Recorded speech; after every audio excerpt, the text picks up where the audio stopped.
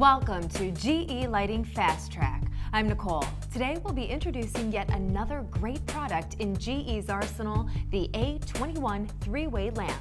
Joining me is Chris Gonzalez, a product manager on the LED team. Welcome, Chris. Thanks, Nicole. I'm pretty excited about this new three-way lamp. This is mostly because nobody else has made the A21 shape three-way in a 150 watt incandescent equivalent.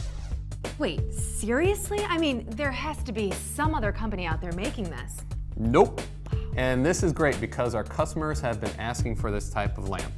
GE delivers on our promises, and here is the beautiful result.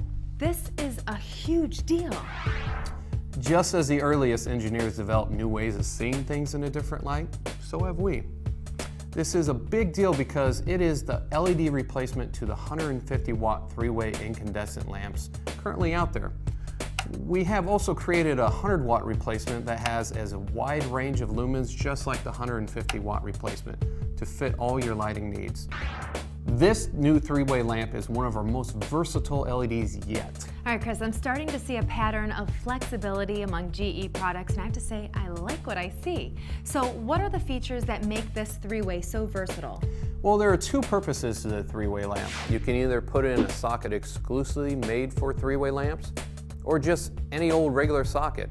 In a normal socket, you get the highest GE lumen package among our A-line series. Not only is this a flexible product to have, but when compared to a three-way 150 watt incandescent bulb, you can save over $350 in energy costs over the lifetime of the lamp. That is a lot of savings. GE is really doing some great work. Your teams must be hard at work 24/7. Well, it is challenging to come up with new innovations that push the boundaries, but that has been a core principle in GE from the very beginning.